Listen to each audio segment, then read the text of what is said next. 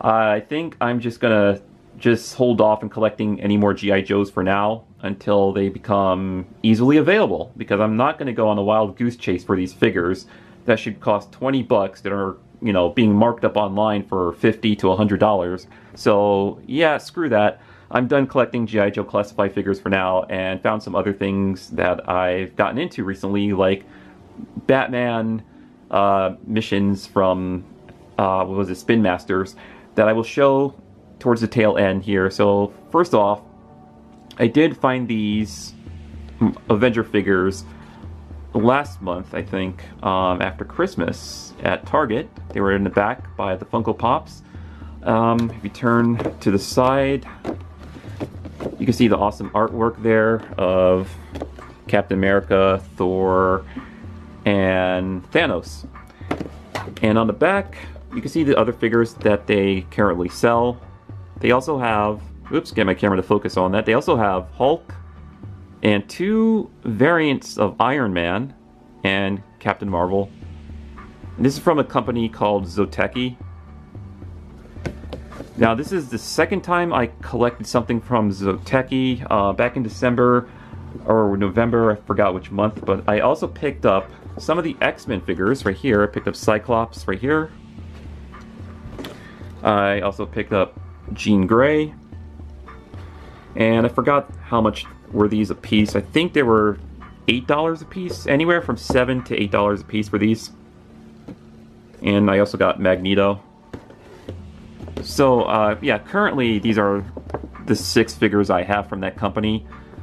And you know, there's more to collect from each line, from the X-Men line and the Avengers line, and you put them together and make an awesome diorama piece. So I don't know if I'll get the rest to put together the diorama piece, but they do look nice. So getting into some Power Rangers Lightning Collection stuff. At my local Target, they had these guys. So what happened is, after Christmas, I think it was a day or two after Christmas, I went there to search to see if they had any more of the Batman Spin Master figures, which they did. This guy was just sitting on the shelf by himself, the Pumpkin Wrapper, in this box. And so I picked him up because the only way to get him and King Spinks was through online orders, but there he was, sitting on the shelf all by himself. And then sometime this month I went back to Target again, and they had more of him on the shelf along with King Spinks. But King Spinks, he was in the special box, the special black and silver box, which looks cool. And I noticed this guy, Pumpkin Wrapper, came in the same box.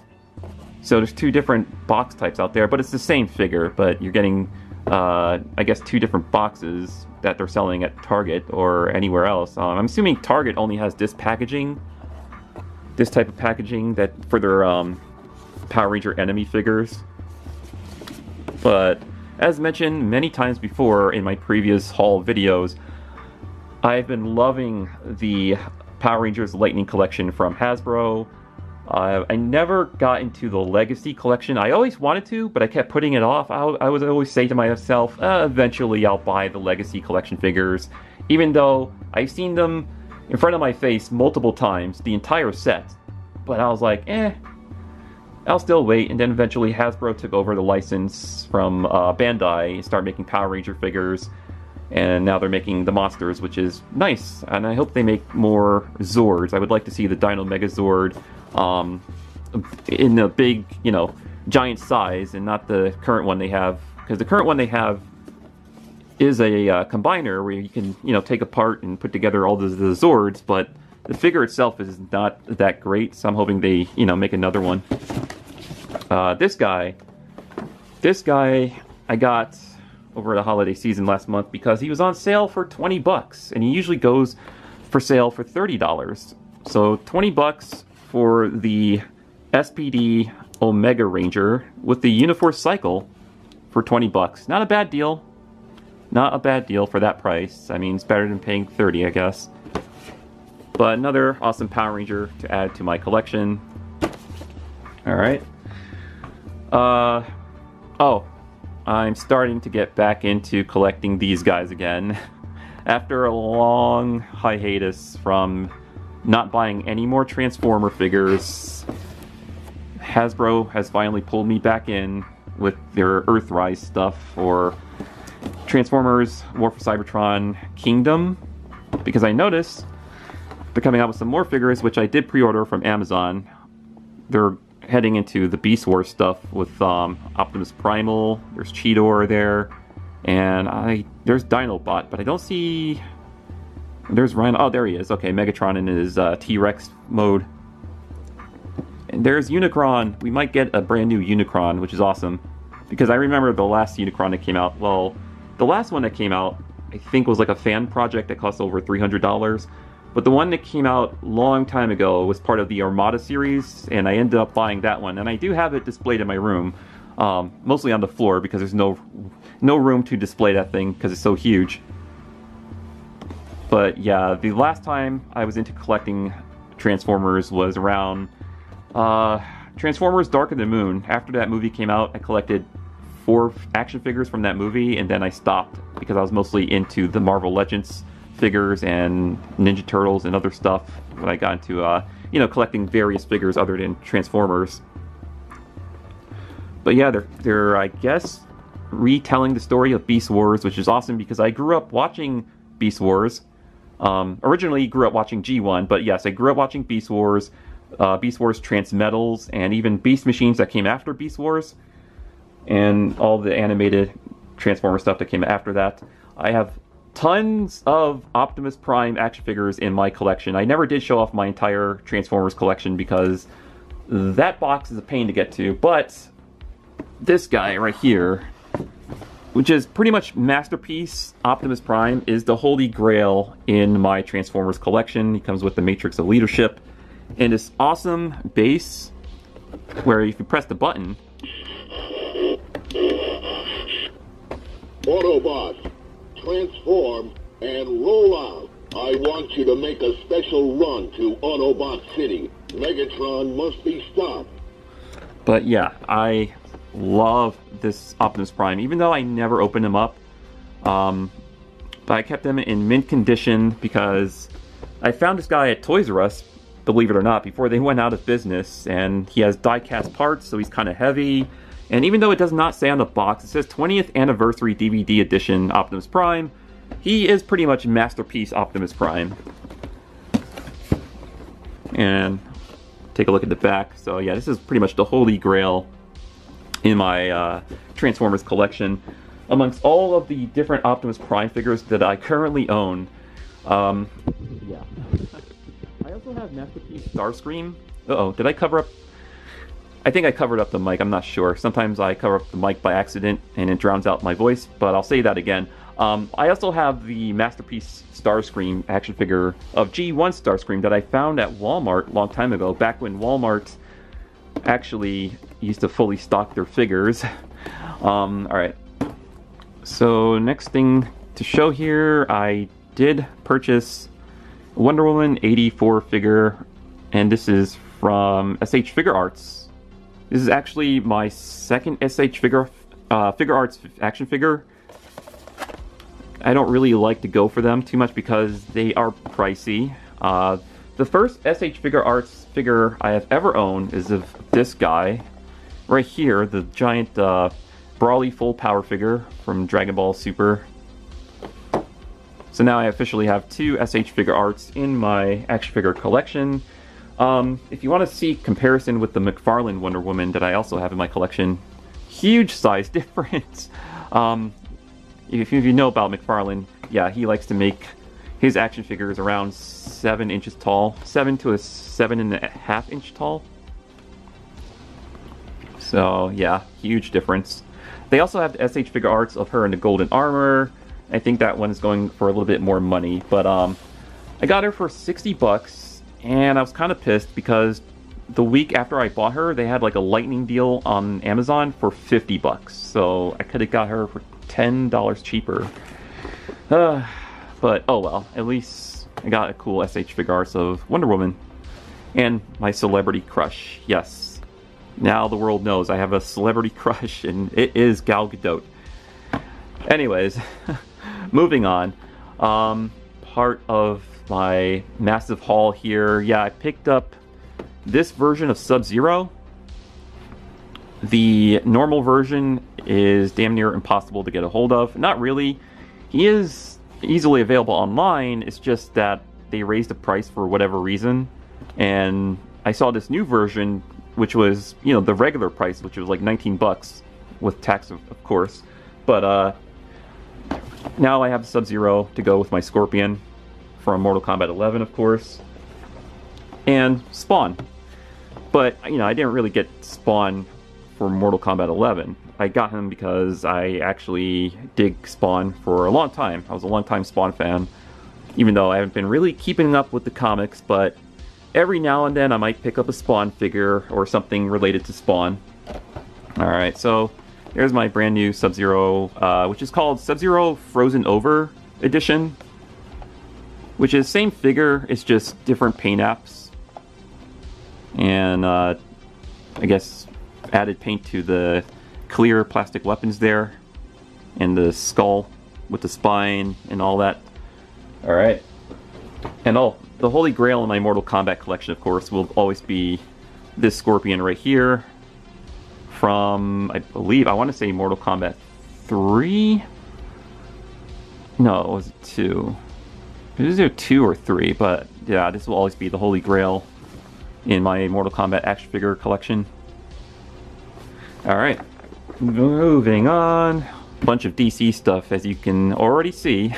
But first I'll show off the Ghostbusters action figures, which I did not end up collecting the entire line yet, because I watched a few other Toy Hunt videos and other people are finding them on clearance already at Walmart for $11.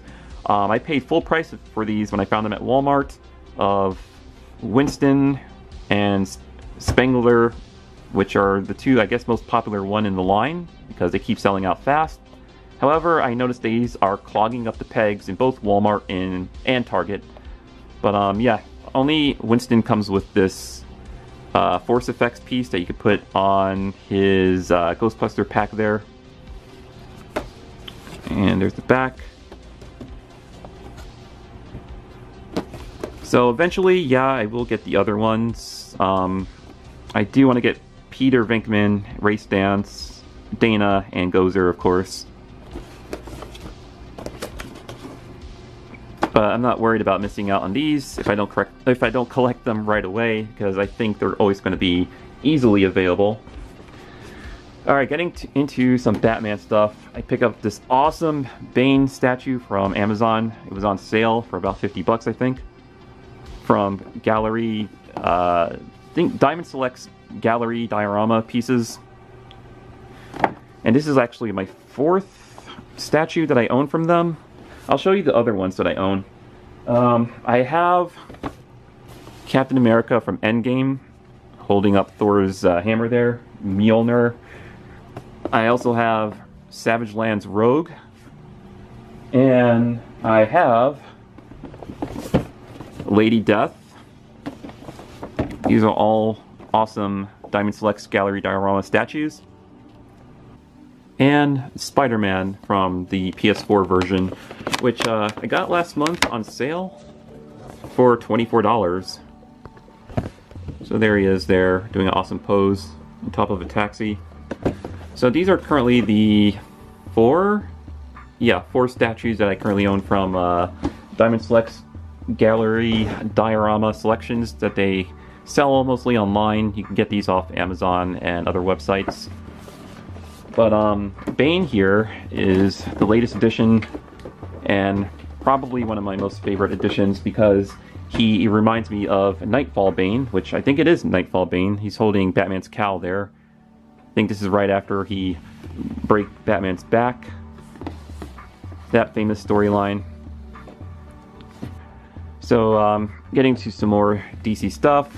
This guy, I think his name is Devastator, or basically it is Batman from Earth -1, but I think his name is Devastator. This guy, I really wanted to pick up from the DC Multiverse collection that McFarlane's doing since last year, but of course my stores was not stocking this guy. A few other people found him back in, I think, around August of 2020, I didn't find this guy until after Christmas.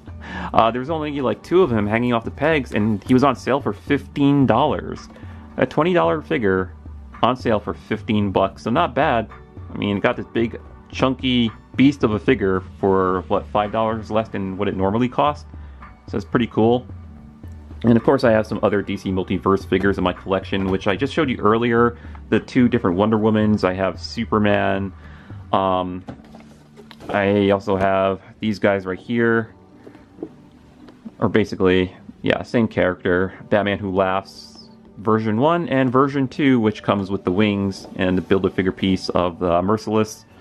But version 2 of Batman Who Laughs looks way better than the first version, or the first edition.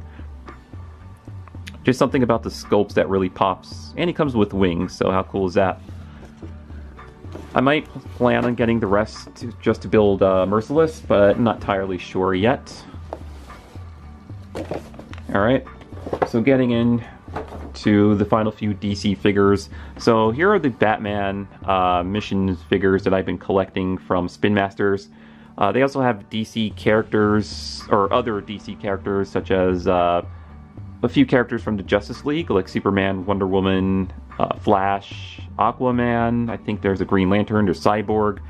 But I've been sort of getting hooked on collecting these. So this is an old one I got from last year, King Shark. It comes with a mech. This I recently got from the Walmart's website of this Bane Batman 2-pack, which comes with all of these accessories and a moto tank. And on the back, you get this awesome artwork. So far as I know, Bane is not sold in a single card, or as a single carded figure. He's only in this 2-pack. And there's a 12-inch version of him, which comes with Batman, and that goes for like 20 bucks. This was 20 bucks, by the way, this set right there. So I've been collecting a bunch of these from Target, just because I've just been so hooked on collecting these lately, since these are only figures filling up the shelves. Since they don't want to stock G.I. Joes or any of the other figures, so there's plenty of these at Target. And I'll go through each ones and show you which ones I own. So this one I got from Walmart last year. It comes with the exclusive Killer Croc, and it's exclusive because he has the bandages around his wrists. The single carded one does not have the bandages, it's just all green, or all painted green. Alright, and I got the 2 different Man-Bats here. The regular one and the albino one. Or basically, I guess it's just a repaint or a variant, as they may call it. These tech versions of Robin and Batwoman.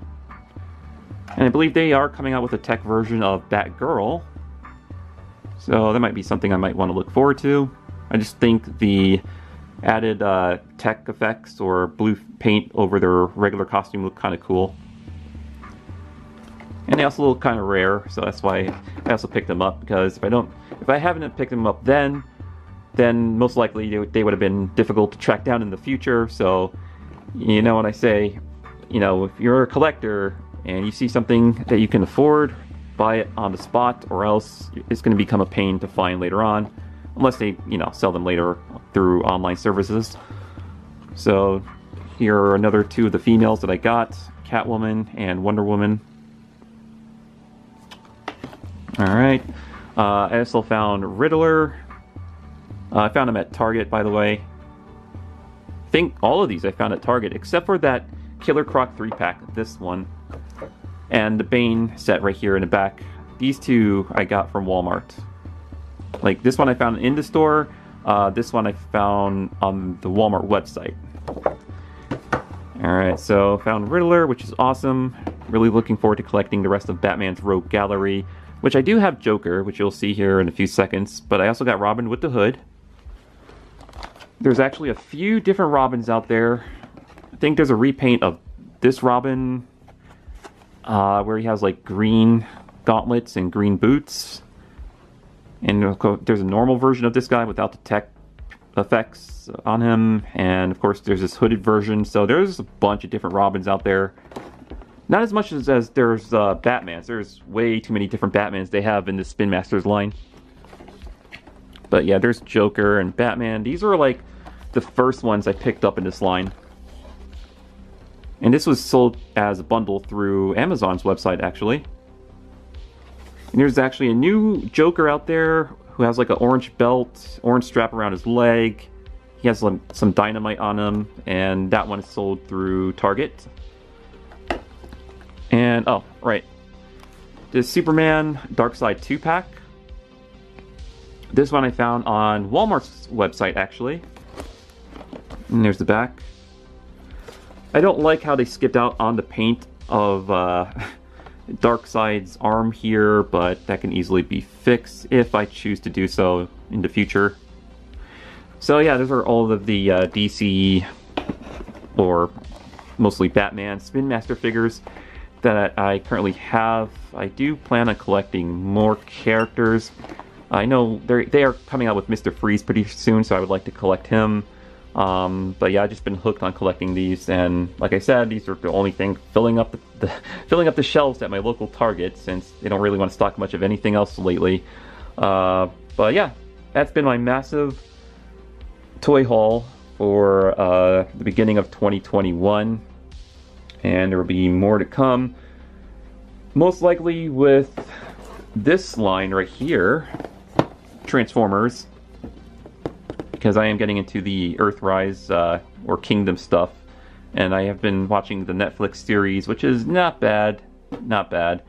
Yeah, so more Transformers to come in the next few months. Alright, so I'll see you guys in the next toy haul video, or whatever video I decide to upload to this channel. See you later. I'm gonna go cook dinner now. Stay awesome.